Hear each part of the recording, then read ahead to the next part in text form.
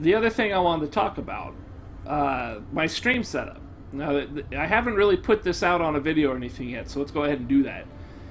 Right now, I've got a TV that I got back when the PS3 first released, and it's a nice 1080p TV, but it's kind of a knockoff Insignia brand. You know, it's Insignia, but it doesn't have a lot of features. Like, for one thing, it does not have 1:1:1 pixel ratio, which is really bad. It has 1:1:2. So everything looks really zoomed in, even on a widescreen setting.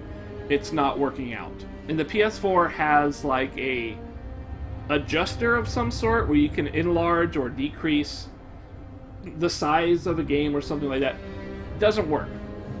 It just flat out doesn't work, either for video games or for the UI or anything. So if I were to go browse, like, I don't know, a Twitch stream, if I were to watch that on the browser, which I probably wouldn't do, I would not be able to see the full thing. If I blew it up to maximum size, the edges would be pretty severely cut off. It hasn't been that much a negative for video game playing. It's just the borders of a screen, but I notice it, and it is a bit of a bother. Mostly, the big problem with my TV is that it's way too dark. And even though I up the brightness and contrast, it really heavily washes shit out. So I think at this point, it's just a super old TV. Like I said, got it back with the PS3 release. That's super old. And that's really just what it comes down to. I gotta get something more recent. That's one of the things I'm gonna buy once I'm on the job, once I'm employed, and I save up some cash. That's one of the things I'm gonna pick up. The other thing I'm gonna pick up is this streaming device. And just kind of a really quick rehash of how this happened. Back when the PS4 first released, back in 2013 or something like that, end of 2013, I picked it up about a month after release and started streaming pretty much right away. I just wanted to try it. It has streaming capabilities on it, and I was like, you know, maybe that'd be fun. Like, why did they put it in there if I'm not going to give it a try and see what it's like? It was Killzone Shadowfall, in which I had maybe 2 or 3 people hang out during that time. They never really talked, but for some reason I thought it was pretty cool, and I gave it another shot on the next game, which I think was Knack or Knock. I can't even remember it anymore. It was that really weird Pixar movie looking game. That one I had a lot of people join me for, because apparently they didn't want to play it, but they wanted to look at it, and I had like 30 people all hanging out by the time I beat that game. I talked to quite a few of them, so that was cool. After that, that's when I really was like, this is fun. I get to talk to people, I get to kind of communicate while I play games, I get to share my first time with games, the games I enjoy, you know, shit like that. Why not I keep it going? And I did. It's just from there, I kept on going. And it was all off the PS4. I'd say that was probably most of the time I streamed so far was on the PS4. Back then, you couldn't save your videos to Twitch as an archive. You couldn't adjust the audio. You couldn't adjust the quality at all. I couldn't have Twitch alerts. They don't support it on the PS4 because it's innate hardware. Pretty limiting. Like, in fact, I would say it's about the most limited way you can stream something. That camera up there, I have a camera up there. I would have to sit down over here. I would have to sit down here on the floor where you can't quite see it. And that way, the dog where he is right now, I would have to put my head somewhere right around this general vicinity, right? And then the camera on the PS4 would auto-detect my face and put the camera right here, which would happen to be where the dog is. Then I would have to get up, move all the way over here, and like put like a pillow in front of my face. I'd have to block the camera, you know? Like that. I'd have to block the camera.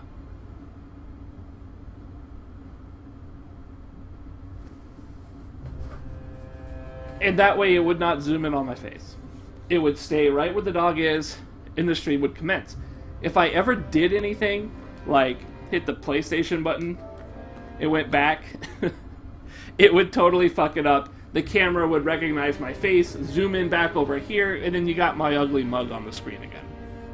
So that was really frustrating, because a lot of people wanted to see the dog, and it kept fucking around. So somewhere around Mortal Kombat 10's release, I managed to get away from the PS4 streaming, and by picking up a Lenovo laptop. And I managed to do that simply because I was a product tester. I was working really hard at the time, and I managed to save up about, I don't know, $400 or so.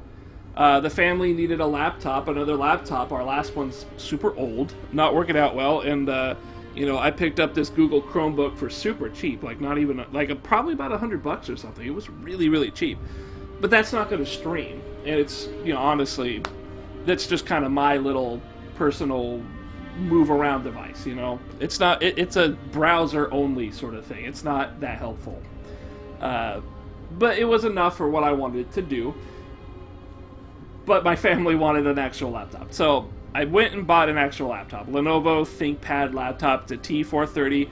It was a bit old. It was refurbished, probably just a couple years old when I picked it up. I think it's like a 2000. I'm not sure when this was. Maybe 2012, 2013 laptop. It's not very strong. I don't have a lot of specs for it, but if you were to look up the T430, I think you would find the specs. Boy, how would I pick up the specs? I might as well, since I'm here, right? Like, why don't I talk about the specs? How do I do this? I would grab you, open up my pooter. Let's see. Here we go. System properties. I have a 2.60 gigahertz Intel Core i5 3320M with about 4 gigabytes of RAM and Windows 7. So it's not very strong, but as you can see, it does seem to hold up decently. You know, it holds up. It does 30 frames per second on OBS at 720p for the video game, and this is technically, right here, this camera is technically 720p as well. This camera is 720 resolution, even though I have it so small. Clearly I don't need that many resolutions for the camera, but it was the easiest way of setting it up, and I just haven't bothered changing it. And lately you've been seeing some issue with it, but I'll go on that in a second.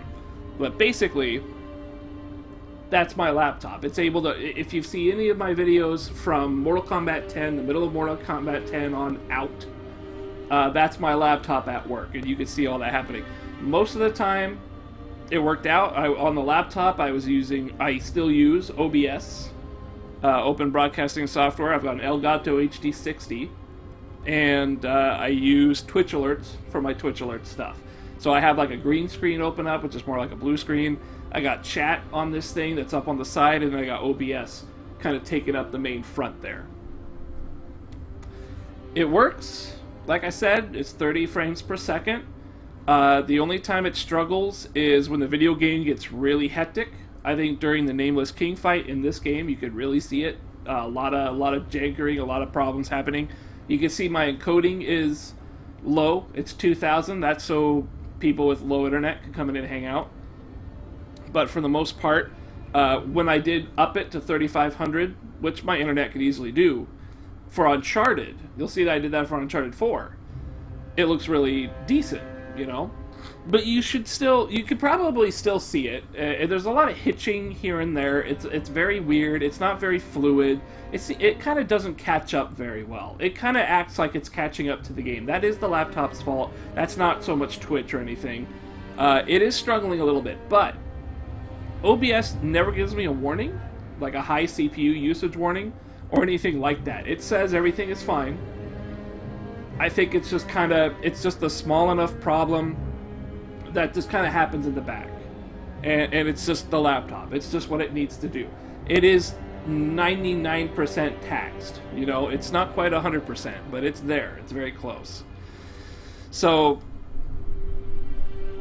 that's not as good as I would like it. I'd like to get it better. I want to keep my 2000 latency because, you know, I'm not partnered, so people can't lower the quality of the stream. I'd like it so people on cell phones might be able to pop in and hang out without killing the quality too much. You know, 2000 seems to be fair. I watch the videos when they're done. They don't look the prettiest, but, you know, you can generally see what's happening and the frames are there. That's kind of the important thing. But I've been doing this for a while now, and it feels like I really want to get better. You know, I want to improve the stream, I want to get better at it, which means I need to buy a dedicated streaming machine. And I'm not really looking forward to that because I've never put one together. I've never really... I've assembled one with the parts and then went and figured somebody else to help me out with that, and we got it good. This time around, it really is more about me and my brother doing it. We've done it a couple times, you know, getting the parts together. So what I'm really trying to do is create a stream box this time around. So basically, I just want to build a PC without a graphics card. And the cool thing about that is that the way that I have built this PC that I have in my head, that I have all the workout, you know, done. I've done all the steps. I just have to buy the damn thing. It could actually take a graphics card. And not only that, but it could take my current one I have in my PC when I upgrade my PC's graphic card, because it's just a 660 Ti.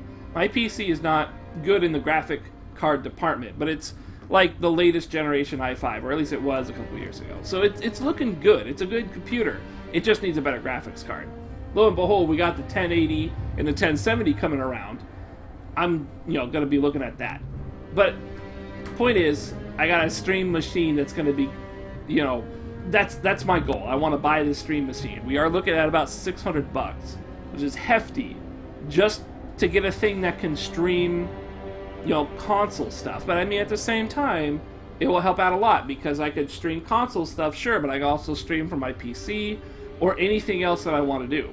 It will be the ultimate stream thing, you know, and it won't be my main computer, so it won't explode. It won't be worked like crazy too much, you know. It's not going to be doing two things at once, playing a game and streaming. It will just be a nice dedicated box that hopefully delivers better than the laptop is doing, just in general. Because like one of the big faults with the laptop right now is when Twitch alerts kicks in, when one of the, you know, like a follow or something, slows everything up.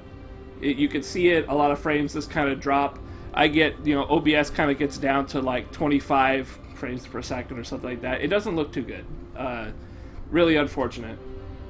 Lately, this laptop, the USB ports have been acting up, and you can see some hitching on my camera. You're probably seeing it throughout this whole thing.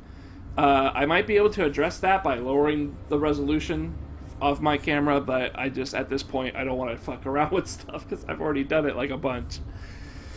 So that's it. That's the future. That's what I'm looking to do. That's I haven't talked about this in a while. I want to get it on video. I want to highlight this shit and get it out there so I can be like, yeah, this is the plan. And pretty much all that will happen once I settle down, get my job going, and can save up some money. Start building towards it. So that's the deal.